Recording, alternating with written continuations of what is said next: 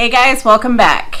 Today we are just going to talk about the comparisons between the K40 and the 60 watt laser from Monport. Things we liked, didn't like, just passing on some information and knowledge and experience in case you are thinking about getting a laser.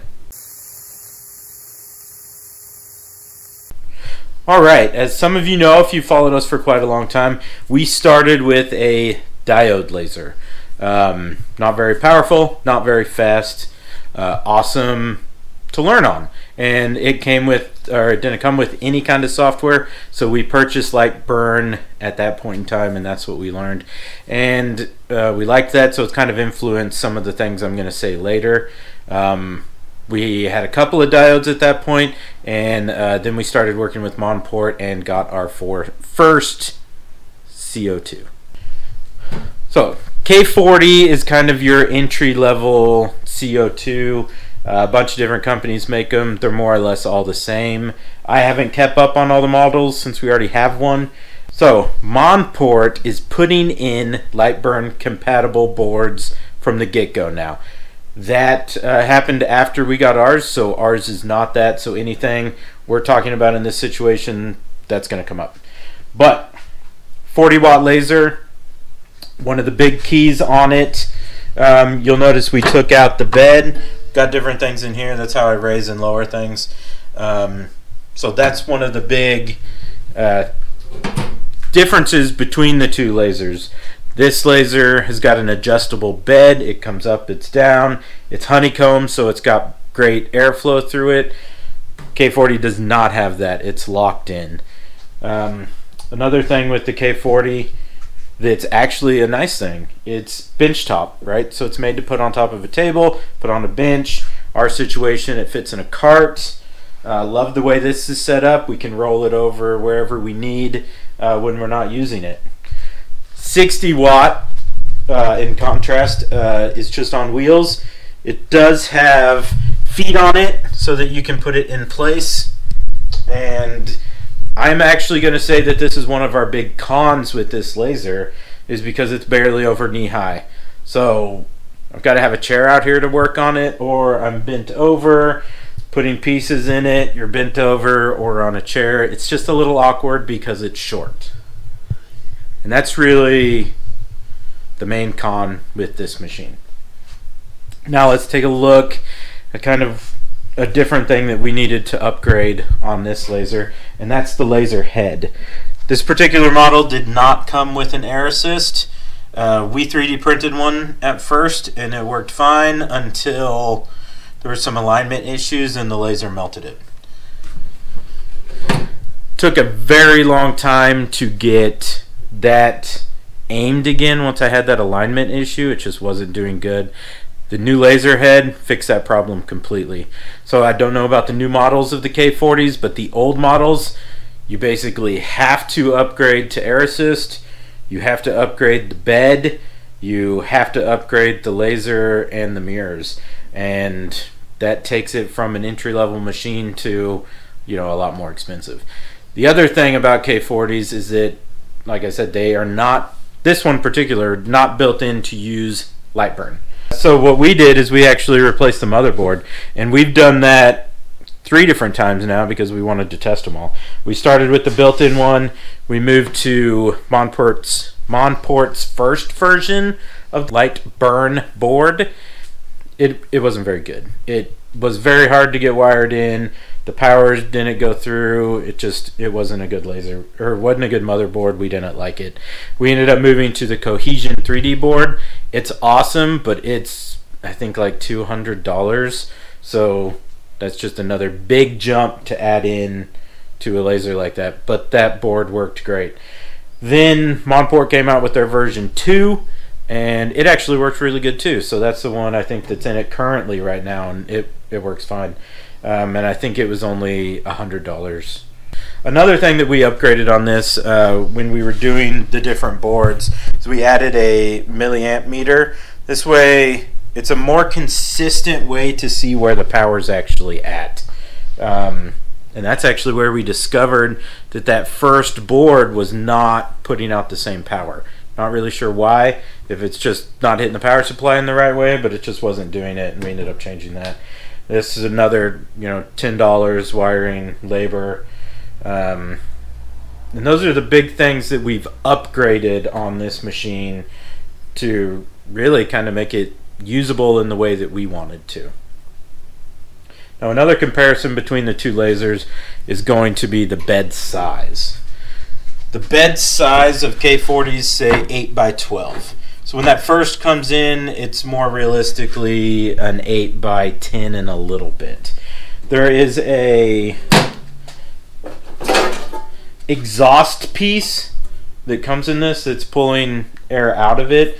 And if you look right here, you can actually see where the laser burned that. That's how far into the bed that this piece goes. So you're losing almost an inch just right off the bat because of this piece, so got to remove it.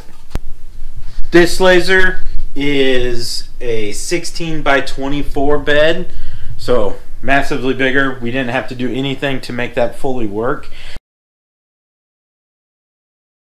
So it has these pass-through pieces that you can actually put a much larger piece in there and still able to use the laser. Very cool. We haven't used that yet, but it's awesome. We did do some burning before when the piece was too big for this, and we had to pull out the old diode lasers just to make them work. Now, I talked about the K40's motherboard and how it works. Let's take a look at the 60 watts. So what this is it's a Rudio, I think I'm pronouncing that right, DSP controller. Now, the awesome thing about this is that you no longer have to have the computer plugged in all of the time. It's actually got some memory built in. You can use a USB drive and drop the program on here, and it's always on here after that. With that in mind, my thought process is on that is, okay, well, if I'm selling a lot of the same piece, I've got that saved on this machine. I never have to hook it up to the computer. I turn it on, I pick that file, I hit go. Awesome for batching. This one just won't do that. Won't do that at all. You're always going to have it plugged into the computer. You're always going to have to go through the full process, getting it loaded on the computer, going. It's just going to take longer. So when you get into where you're doing a lot of things, this machine's really going to shine. Now, a con to this controller that's kind of a mini con, the same version of Lightburn will not run on both of these. You have to upgrade to the DSP version for this machine.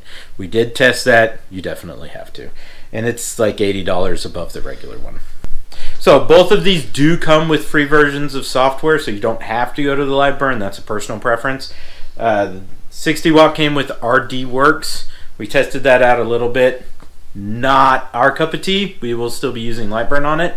And the K40 came with K40 Whisperer. Now, if you're buying a version that doesn't have Lightburn built in, that would be what you would want to use. And the only one you can use until you do a conversion to Lightburn. It's not like just buy Lightburn and start working on it, unless you've got the proper board. So I did double check prices just this weekend, and so these are going to vary because it is during the holidays, so there are sales going on. This machine right now, I believe with the Lightburn, because I didn't even find one without it, is $480 right now with Lightburn. Now, the new ones I believe also have or can have air assist built in. They can have a red laser dot. You're not going to get any Z adjust, but it is going to have other things built in that this machine doesn't. And I believe the ranges built into Monport that I checked was anywhere from that $480 to almost $710, $800. Very wide range. I don't know what all those come with. Like I said, we've also done upgrades after that would take you up another $100 or $50 somewhere in there, depending on what you want. So you're looking at a range essentially $480 to probably $800 on a K40. So entry level for a CO2, yes, but depending on what you're wanting to use, not necessarily what you want to go with. The biggest deciding factor for me on that is do you want to work on the laser? Because if you're not wanting to tinker with it and not wanting to mess with that, don't get a K40. If you're okay with tinkering on it and building it, upgrading it, customizing it, K40 is a great place to start. But also think about what you're wanting to do work on, because it's an 8x12. It's never getting bigger than that. Our 60 watt, 16x24. This one is autofocus. It does have a Z adjustment manual. Ours is autofocus, so you can just hit that and it will adjust it to the piece. I'm saying that because it raises the price a little bit. Now, everything comes in this one. Air assist is built in, unlike our K40, so we didn't need a compressor, we didn't have to run hosing, none of that. Didn't have to get a different laser head to accommodate that, all built in. The only thing neither one of these come with that some of the other models do is water cooler, right? These don't have water cooling built in. This machine is great. I highly recommend it. I believe right now it was right at the $2,300 mark. That is on sale. Usually I believe it's $2,700, but you can always get discounts in different ways. Very least 10% from us using KLR10, and we like this machine a lot, excluding the one big problem that we have with it. It is so short. I know some people have seen that in videos and messaged us on it. Absolutely, it is very short. Don't really like that. Probably some kind of platform or something to raise it up to a working height where we like it.